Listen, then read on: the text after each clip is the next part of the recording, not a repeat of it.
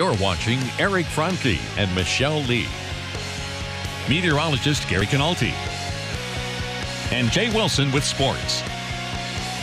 This is News 3 at 6.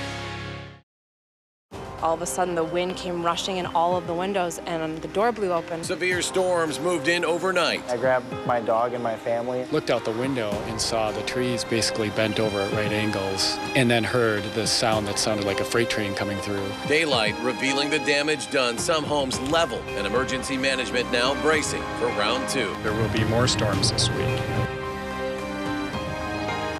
And good evening. I'm News 3's Eric Franke. At least 5 people are hit by flying glass.